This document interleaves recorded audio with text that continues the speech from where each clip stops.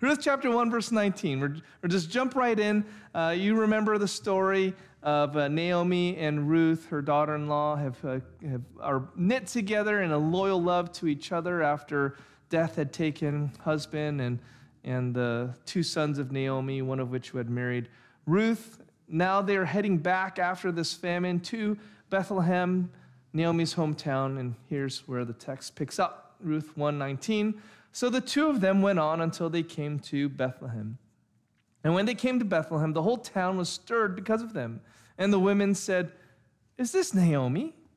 She said to them, "Do not call me Naomi, call me Mara, for the Almighty has dealt very bitterly with me. I went away full, and Yahweh has brought me back empty. Why call me Naomi when Yahweh has testified against me, and the Almighty has brought calamity upon me?" So Naomi returned, and Ruth the Moabite, her daughter-in-law, with her, who returned from the country of Moab. And they came to Bethlehem at the beginning of barley harvest. Well, despite having been gone for about 10 years, the people there in Bethlehem, they still remembered Naomi and her family. It's interesting because the word there for stirred is a little bit more boisterous than that. Like on the negative side, you could almost call it a riot. On the positive side, it'd be like a welcome wagon. Like everyone came out to say hello. Not sure if this is positive or negative, that they're coming out because they're angry or something, or if this is the welcome wagon. But it does make specific mention that the whole town was stirred, but it was the women who engaged in the discussion, and maybe the women were just excited about something new to gossip about. You might. I mean, I would be interested. I mean, what happened? You were gone for 10 years, and she has a very tragic story. So, of course, you might be interested. But Naomi's response pretty much shuts down any discussion. She just kills the conversation right away. "Why do you call me Naomi," which means pleasant? "Call me Mara," which means bitter. And then she describes what has done, not in any kind of detailed way, but basically that God has afflicted her. Now, she uses an interesting title for God, which is Almighty.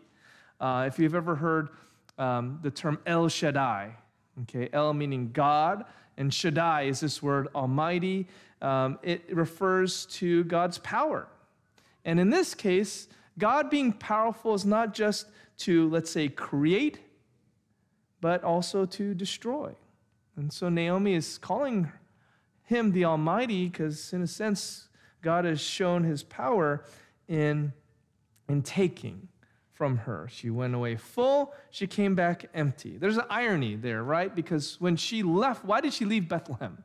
Because there was a famine. So her stomach was empty, and she went to Moab to be full, but the irony is she went full, meaning she had a full family, husband, 2 sons, and now she's coming back empty. It's, again, one of those maybe subtle ways that tell us that Naomi's choice originally and Elimelech's choice to go to Moab might have not been a faithful one, because they were leaving God's promised land to go to this pagan land where they worshiped other gods. Her sons marry pagan women, Moabites, who were not allowed into the assembly of Yahweh, if you remember that from last week. So she's bitter. She is seeing things as not having turned out the way she would like. She talks about how God has testified against her or spoken against her, or you could see that as a bringing judgment, calling her into account, and that he brought about calamity. Now, this word calamity, ra in Hebrew, it can also mean evil. Now, we know God doesn't do evil, but in the Hebrew, lexicon, the word for calamity and evil is the same. And it's not because all calamity is inherently, morally sinful. Yeah, Kyle. Sure. Is it true that God uses evil sometimes to bring out the good in the end? We're going to get to that. You are speaking the next point of this sermon. So you're asking the right questions, buddy. Thanks for listening. That's great.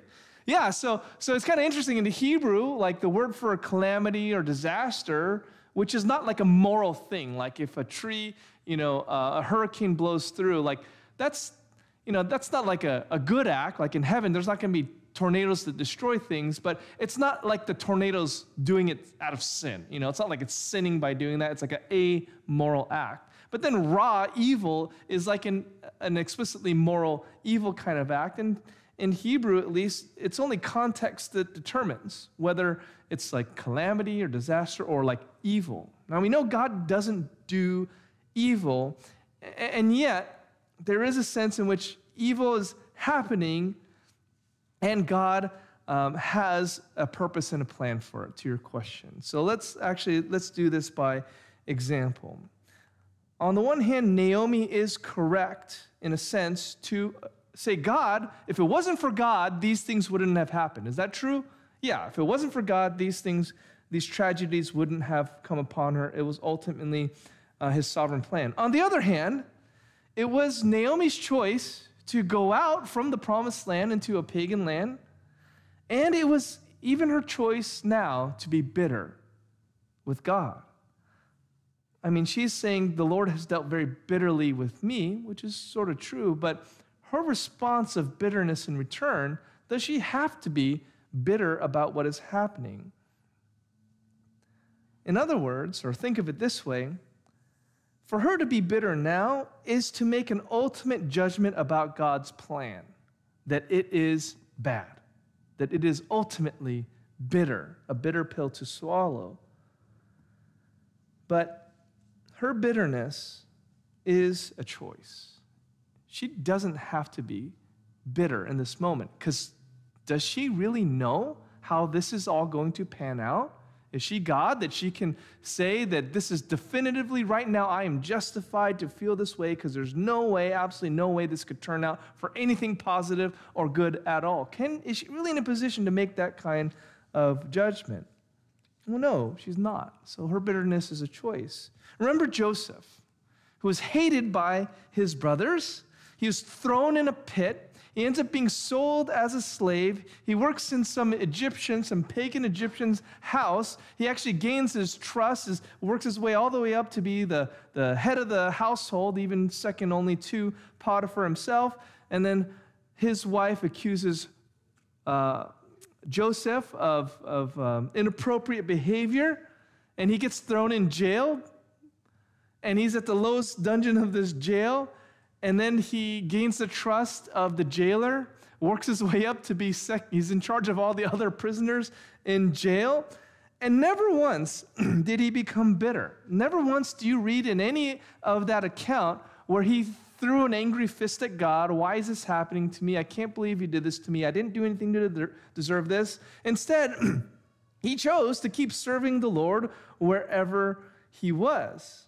It was certainly evil and tragic, the things that had happened to him. It is wrong that sin was committed against him. It was wrong that he suffered so much loss. He lost his family. He lost his relationship with his dad. He lost even what little bit he had in Potiphar's house. He had a little bit there, and then he lost that. So he lost a lot of things. That was evil, and that was tragic. But he never once blamed God for them in an accusatory sense. Now, God is, again, somehow mysteriously, without him, none of this would happen, and yet he is not he does not sin. He does not do evil things. When he gets out of the jail, he goes into the house of the Pharaoh himself. You can read the whole story. It's a tremendous story. And he ends up being second in charge of Egypt. He ends up sparing Egypt from a famine, like here. And he also ends up saving his own brothers, his stinking brothers, and their dad and all of his household from this famine because God gave him prophetic insight to know this famine was coming, and so they could store up grain. God used him in that position. The way he got there was full of evil. None of it of his own doing even. He was a victim, you could say, in every step of the way, but he never saw it that way. He never blamed God that way. Why is this happening to me? Such that he could say, Genesis 50:20, this is a verse for every time, you're thinking about, is God evil, and does God do evil? Genesis 50:20, he's talking to his brothers after they've reconciled. And he says, as for you, you meant evil against me. Raw. But God meant it for good. the saving of many souls. So you intended it, you did evil, but simultaneously God was doing and intending good in the evil. Now, that's a paradox, to your question, Kyle. Like, there's not like a neat way to just kind of like separate this out, because they did evil, and it was necessary for that evil to happen for Joseph to be where he was so that he could do this good. But God is not in any way commending the evil they did. In fact, it was judgment worthy. But it's like, well, how can you judge them for doing the evil things they did that would put Joseph in a position to save them? Well, God's God. He's allowed to have that privilege to even use our evil for good. So I think there's a lot to wrestle with there, frankly. It takes a lot of humility to embrace that.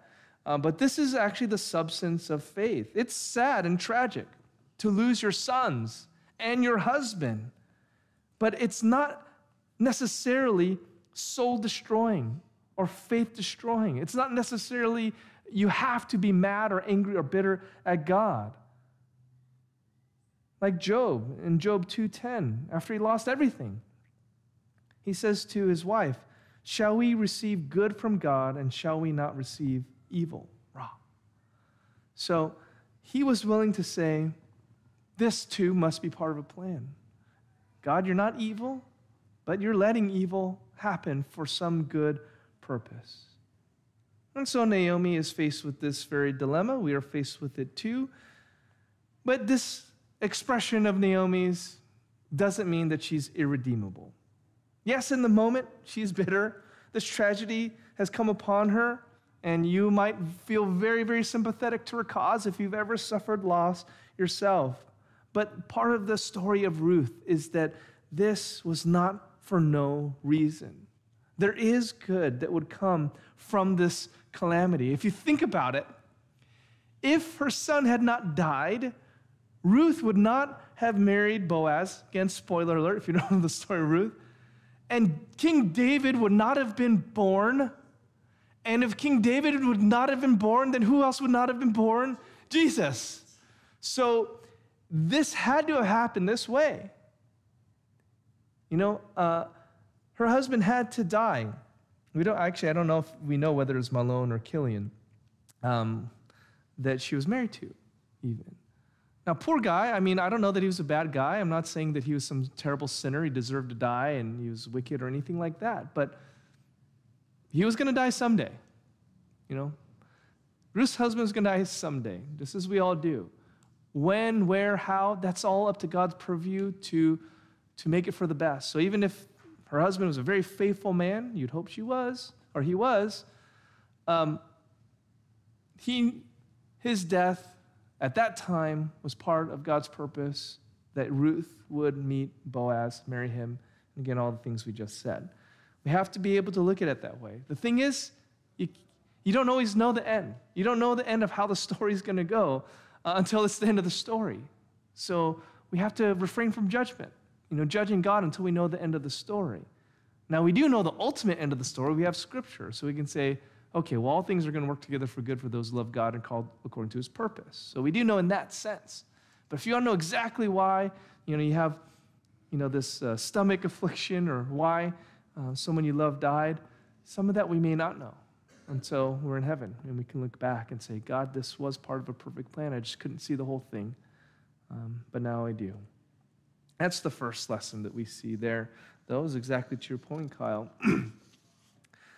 Next, we see the harvest in Bethlehem. Now, Naomi had a relative of her husband's, a worthy man. This is Ruth 2, continuing on. A worthy man of the clan of Elimelech, whose name was Boaz. And Ruth the Moabite, it's emphasizing that she was a Moabite, said to Naomi, "Let me go to the field and glean among the ears of grain after him, in whose sight I shall find favor." And she said to her, "Go, my daughter." So she set out and went and gleaned in the field after the reapers, and she happened to come to the part of the field belonging to Boaz, who was of the clan of Elimelech. Now, this is a setup. We need to set this up. Chapter 2 begins with the mention of Boaz. He's a relative of Elimelech. who was Naomi's husband, and he's a worthy man. The Hebrew word is gabor. It's usually applied to warriors. It can mean like a mighty warrior, someone who is heroic. The word is a mixture of strength and honor and dignity. It can even just mean like manly. All right. Now, I think it's important to note here that this word could be used to apply to people like David's mighty men. What did David's mighty men do? They would fight lions on a snowy day, right? They would defeat Philistines by the hundreds. These tremendous acts of physical prowess and loyalty. I mean, there's time when David said, I wish I could have a drink of water from this well in my hometown, but, Saul's there. And so these mighty men fought through just to get him a drink of water from this well he requested. Very loyal. So their strength is seen in their loyalty. Their strength is seen in their physical prowess. But Boaz here is called a worthy man, a mighty man, but he doesn't perform any stunning feats of strength. How does he show strength in these texts? You'll see it, but he's going to show strength in his generosity, his compassion, and his love. There's many ways to be strong. There's many ways to be a mighty man. They don't all involve, I've mentioned them before, but when I was a kid, I remember in elementary school, the power team came to our elementary school, and they would do things like bend frying pans and break chains, and there's this Christian group, and they would talk about being mighty in the Lord, and they would talk about how your physical strength doesn't matter if you don't know the Lord. It's a great little gospel witness, but they do all these crazy feats of strength. You will see none of that from Boaz. Instead, you'll see a strength of his character. You'll see the strength of his true manliness, and we'll talk about that in just a moment. Now, it sounds like Ruth was aware of this Boaz and was going to try to find his fields to glean in, but she wasn't exactly sure. There's a providence involved that she happened to come to the part of the field that was Boaz's. The sense is that this was God's leading and intervention. God led Ruth to Boaz. This was divine appointment. It wasn't necessarily some plan or setup by Naomi and Ruth. There might have been an intention just to try and come to the land of a sympathetic person, but this was God's leading. This was God's purposing in this. Now, what is gleaning?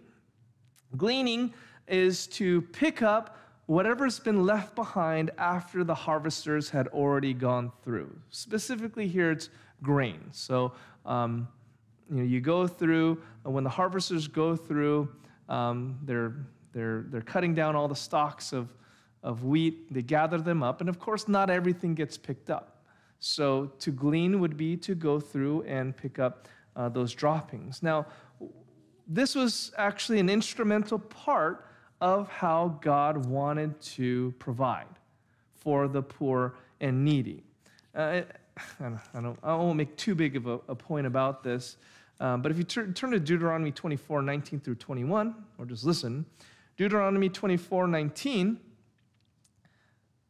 the Lord says to the people, when you reap your harvest in your field and forget a sheaf in the field, you shall not go back to get it. It shall be for the sojourner, the fatherless, and the widow, that Yahweh your God may bless you in all the work of your hands. When you beat your olive trees, you shall not go over them again. It shall be for the sojourner, the fatherless, and the widow. When you gather the grapes of your vineyard, you shall not strip it afterward. It shall be for the sojourner, the fatherless, and the widow. You shall remember that you were a slave in the land of Egypt. Therefore, I command you to do this. In other words, there's a principle kind of built in that you don't need to get every single ounce of profit, every single penny of profit for yourself and be so efficient that there's nothing left after the fact in your harvesting. God incorporated a system of mercy into how you were to harvest your lands. And it wasn't it's not like a handout either, like the fatherless, the poor, and the widow. They needed to go, and the sojourner, they needed to go and pick it up. So it's like someone was going to do it for them. So it wasn't like a handout, but there was also something on the part of the landowners to not be greedy, to not just try to get every single last, head of grain to make sure you maximize your harvest. Now, of course, you could imagine that some people in their greed would take everything. You can imagine that some in their greed might say, don't let anyone come in here after you and glean our fields. And remember, Bethlehem had just suffered a famine not too long before this, right? That's why Naomi had left. And you can imagine that some landowners might have been inclined to forget that Deuteronomy 24 was in their Bibles during that time because it was a famine. Did you want to, if there was any harvest at all, what were you going to do if there's a famine? You are going to go and pick up every single little olive and grain and fruit. And even with this full harvest, maybe the first one, because after all, Naomi's back because she heard that Yahweh had visited them, Bethlehem, meaning that Yahweh had ended the famine. So maybe this is the first full harvest after a season, 10 years of famine. Do you think people would just immediately have been generous with that first harvest? Or would some of them said, I don't know, we just came out of a famine. What's going to happen next year? I'm not going to give everything away. Now, it's a little bit of imagining, right? But you could definitely understand that maybe not everyone was generous like this, especially in the context of the famine. Now, you add to that the danger of Ruth here being a lone woman and a foreign woman, and you can sympathize, understand why Ruth would have been concerned about facing hostility or abuse unless she could find a sympathetic place or person to glean the fields of. So, which is why, if we can find a relative of yours to glean in, that would be perfect because they're, you would know them and maybe they would let me do this. Now we see some of the attributes that make Boaz this worthy man once she arrives to his field and the interaction they have. I'm going to read it for you, and then let me give you some of the attributes to make Boaz a worthy man, and then some dating advice, which is very general. It'll apply to everyone, okay? Verse 4. And behold, Boaz came from Bethlehem, and he said to the reapers, Yahweh be with you. And they answered, Yahweh bless you. Then Boaz said to his young man who was in charge of the reapers, Whose young woman is this? And the servant who was in charge of the reapers answered, She's the young Moabite woman who came back from with Naomi from the country of Moab. She said, Please let me glean and gather among the sheaves after the reapers. So she came, and she's continued from early morning until now, except for a short rest.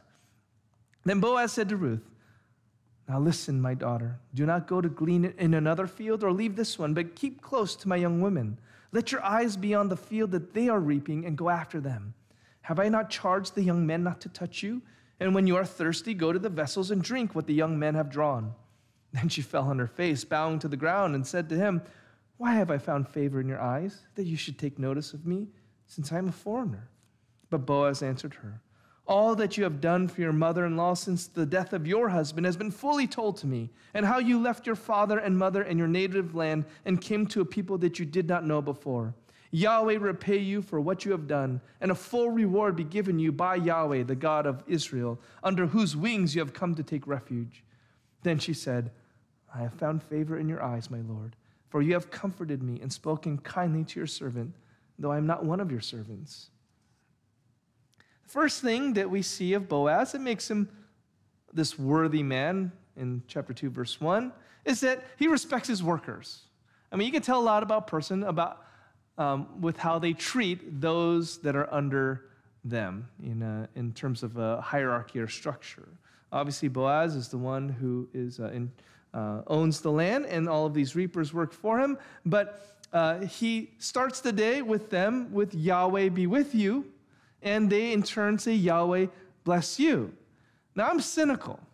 I read this, and I thought, they're just trying to be nice to the boss. This is like, when the manager comes in, good morning, everyone, all chipper and everything, good morning, like that kind of thing. And it just, cynical part of me is like, he's all chipper and awake, but he's not the one that has to glean, harvest the field. So obviously he's like, oh, Yahweh be with you. But I don't, I shouldn't be cynical about this. There's absolutely no reason actually to include this greeting here unless it's meant to be included as a reflection of the kind of man that Boaz is. Like, there's no reason to even have this here. It doesn't really have to do with Ruth or the story. Why would you include it except that it is supposed to be a way, an insight into Boaz, that he respects his workers, they respect him, he's a good boss. And do you know why Boaz is a good boss, a worthy man, a respectable man? Because Boaz has a good boss too. Yahweh is the center of this greeting.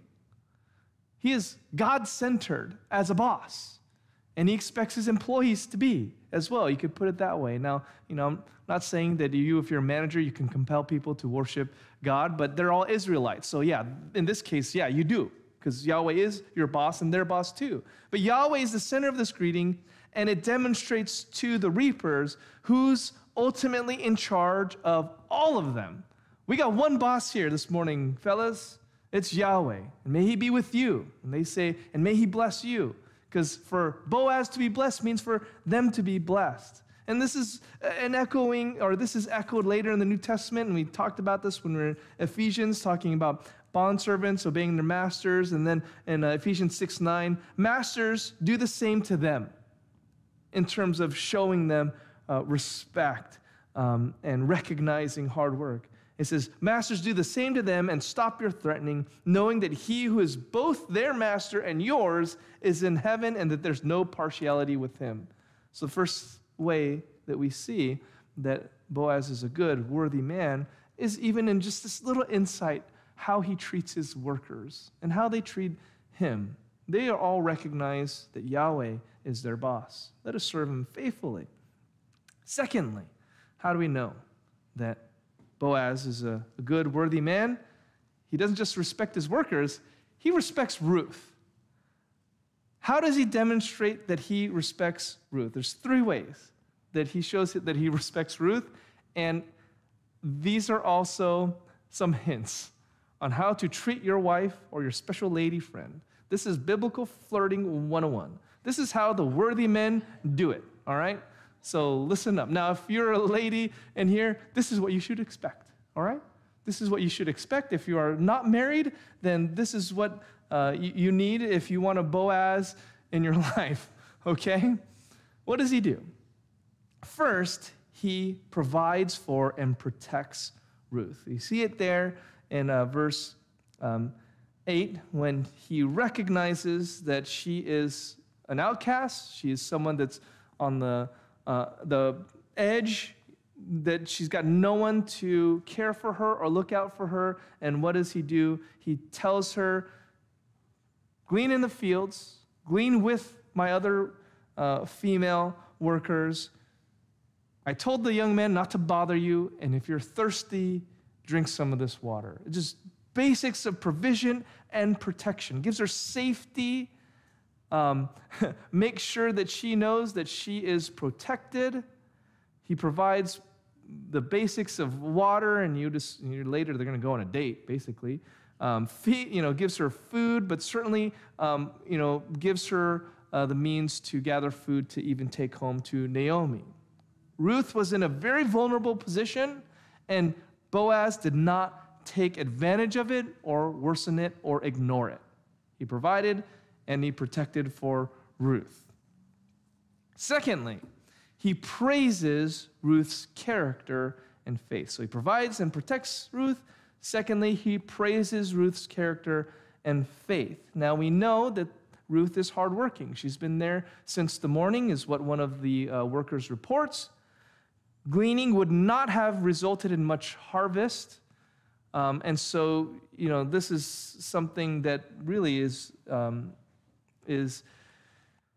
she would have been working very hard to get just a very little amount. When she asks what she has done to find favor in Boaz's eyes, Boaz acknowledges both the hardship and the faith that Ruth has demonstrated in serving Naomi and leaving her home to seek refuge with, frankly, a whole nother people and a whole nother God. That took a lot of faith. And we talked about it already last week, so I won't repeat all that Ruth did in professing to Naomi that your people might be my people and your God my God. But Boaz has heard it all, and he's clearly impressed, and he communicates that to her. I've heard all that you've done.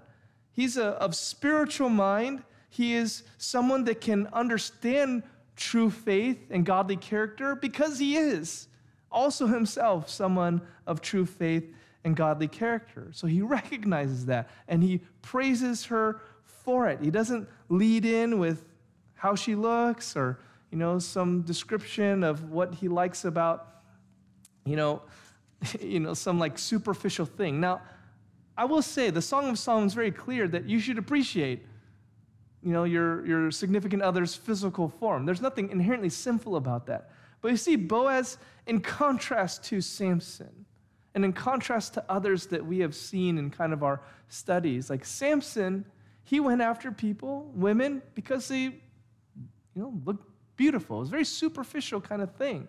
That's not Boaz. This is the time of the judges, remember? So that's the time of the judges. Even the judges were these superficial men just interested in serving their own lusts and temptation. Boaz, no, he praises Ruth's character and faith, sees who she really is. So he provides and protects for Ruth. He praises her character and faith. And thirdly, he points to God and what he's doing through her and for her. Boaz rightly points to God as the one who sees what she has done and will ultimately reward her. The Lord, Yahweh, repay you for what you've done, and full reward be given you by Yahweh, the God of Israel, under whose wings you have come to take refuge. A godly man will always point to the real, worthy one, the true hero. It's not me. It is God. Boaz doesn't say anything about himself in this whole exchange. He doesn't tout how many fields he owns or how big his harvest is. He doesn't talk about his lineage, or he doesn't talk about himself hardly at all, if at all. Even though he's in a position of power dealing with a very vulnerable woman, he does not even mention his power or appeal to it or try to manipulate her with it or abuse her. He knows, again, just like with the workers, Yahweh is over him, Yahweh is over you and working in you and through you, Ruth. Yahweh is over all of us. And Boaz more than implies that as far as he was concerned, Ruth was under the care of Yahweh, that she was not an outsider with Boaz or with God, the God of Abraham, Isaac, and Jacob. Boaz accepted her because she was accepted by the Lord. He does everything he can to put the focus on what God is doing in you. I've seen what has been going on in your faith, and now God is the one who's going to care for you. Ultimately, God is the one in charge. Ultimately, God is the one who's going to reward. And if you're accepted by him, then I accept you. I mean, this is it. Provide and protect. Praise the good and noble and beautiful things about the other person and point them to Yahweh. Point them to God and not yourself. The ladies will love it, at least the godly ones. Guys like that too. Don't get me wrong. Guys like it when you praise their character and faith and point them to the Lord as well. But I just think you can imagine all of the books that get written about Boaz and Ruth and, talk about dating and all that. So I'm having a little bit of fun with it. And if you want more books like that, there's certainly tons of them. But you do see, it is true, you do see, like, Boaz, you're a good guy. I mean, you're a good man. I mean, if all men were to approach, dating and women like this, I think you tell me, women, if this would appeal to you or not. If a Boaz like this, does that appeal to you? I hope so. Um, maybe 2 out of 3 is okay. But it is true. I do think that part of the tenderness and the truth of this book is intended to contrast Boaz with even some of the judges of Israel who were so sinful, especially Samson. Again, it kind of leaves a bad taste in your mouth, all that he did. It is to remind you of all the evilness or a contrast to like the Levite who cut up his concubine, right? And the men in Gibeah who were trying to, rape and pillage. Like, Boaz is not any of those things. He's the exact opposite of those things. And he makes it very clear. So yeah, we should take notes. Men take note. Women take note. This is what a godly man prioritizes and is like. Ruth, for her part, she's not entitled. She's not manipulative. She's not trying to be deceitful or seductive. She's humble, thankful. And she is seeing Yahweh providing for her more than she could ever think or hope to imagine when she told Naomi, I'll go with you to die, basically. It was not in her imagination, these things to happen. And I tend to think that, I know that she had a faith in God before she came there, talked about that last week, but what an encouragement to her faith this would have been to see God lining these things up, introducing these people. How could she not have felt comfort and peace in the Lord? And so, verse 14 through 16, and I originally intended to go all the way to the end of chapter 2. We won't make it. We'll end in 16. They go on a date. So you're just going to, basically, this is just a date. You're just going to read a date. And at mealtime, it's like lunch, Boaz said to her, come here and eat some bread and dip your morsel in the wine. The typical little meal that you would have. So she sat beside the reapers, and he passed to her roasted grain, and she ate until she was satisfied, and she had some left over. When she rose to glean, Boaz instructed his young men, saying, let her glean even among the sheaves. That is like not just like the droppings, but let her go to the actual field to harvest. And do not reproach her, and also pull out some from the bundles for her, that which was already harvested. Take some of that out and leave it for her to glean, or really just to take with her, and do not rebuke her. So they have a date, simple date, and then he blesses her with more than she could have ever hoped to imagine to take home. And certainly this was also Boaz being mindful of the mother-in-law. I mean, maybe that's a fourth point. Be good with the in-laws. Get on a good relationship with the in-laws. So maybe that's what's going on here, a little bit of it. But he basically blesses her with more than she could have imagined here. Something is happening. You can tell it. I can tell it. You already know the story. But if you didn't, you're hearing this for the first time, you're anticipating that this is going to go somewhere, right? Like this is not just like an interest that he has in this random woman, and I care for all, random widows in the same way. When you go on like a little date like this, there's something more happening there, right? And so that's the feeling you're supposed to get from this. This is drama. This is their version of the Hallmark Channel, okay? So this was it. And that's where I'm going to leave you hanging, because next time we'll see. She's going to go home and talk to Naomi, and we'll see a little bit of a plan forming, some wisdom on the part of the women, and then, of course, the real hero of the story is going to be God himself. Now, if you're not a Christian, this afternoon, this is almost a kind of a peculiar book, because we're talking about this very personal relationship that's going on, but what I hope you see through it is God caring, the ability for God to care in the micro and the macro, all right? Let me explain that. Like, God is caring for you right now, even, let's say, in the minute details of your life. I don't think it's wrong to ask, to pray to God for a parking space sometimes when it's really full, and I got all the kids in there. It's going to be real tough to park really far away and haul them in. And I will pray even for like a parking spot, right? Like, God is very concerned on the micro scale for you individually, your needs. You can go to him. But God is also always simultaneously doing things in the macro. Like if I didn't get that parking spot, or if I did, that's also part of this bigger plan that God is doing, not just in my life, but in the lives of everyone that's in that parking lot even. Does that make sense? Like God is here focusing in, the text is focusing on really just like two people in this moment. And this is like just an incidental thing, This is you're reading a date, you're seeing an interaction, a very good, guy, this is biblical flirting, if you want to call that. Like, you're just getting a little peek at just two people.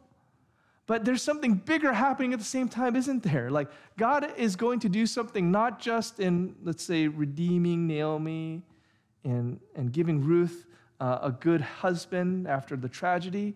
He's setting up for the Davidic kingdom and covenant. He's setting up for Jesus Christ himself being born, that even in the details in the micro, it's part of something much bigger.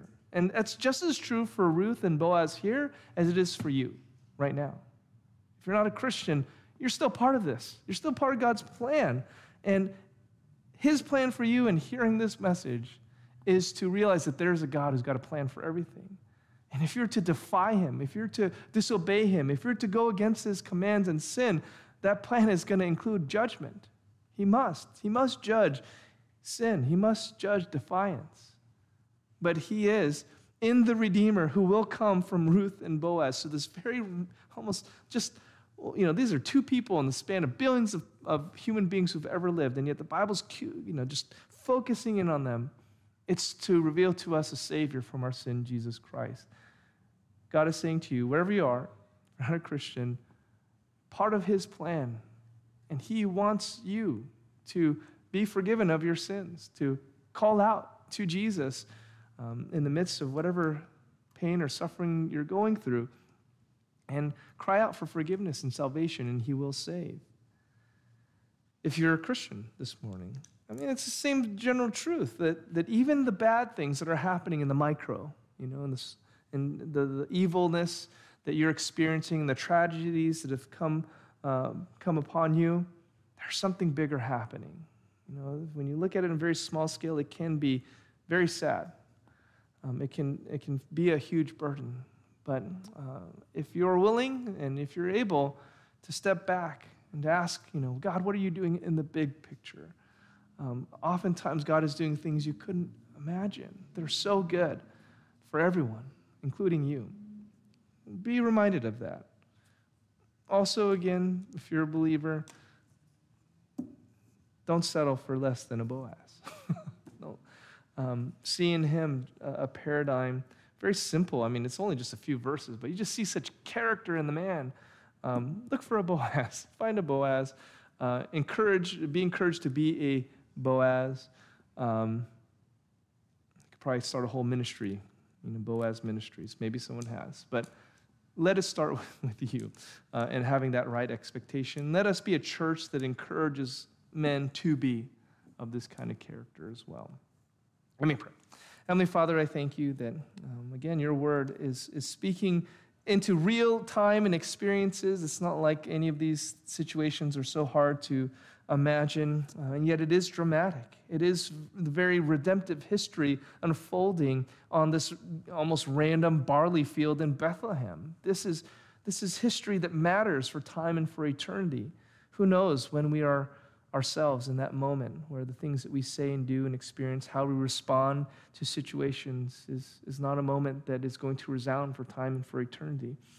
We don't know. So we should always act like they are. And in truth, every moment that you've ordained for us is a moment where we're able to seek after you, to choose you, to want to bless and honor your name. So help us to do that and help us to be reminded of that today as we've read your word. And thank you, God. We ask that we would take these things, bury them deep in our hearts so that they might bear fruit throughout this week that would be a blessing to us and to others. And pray this in Jesus' name. Amen. Thank you all, and we will see you, Lord willing, next week. We got Bible studies and everything else going on. You guys know that, but you guys know the drill. But if you need any reminders about what's happening this week, grab a bulletin if you haven't already.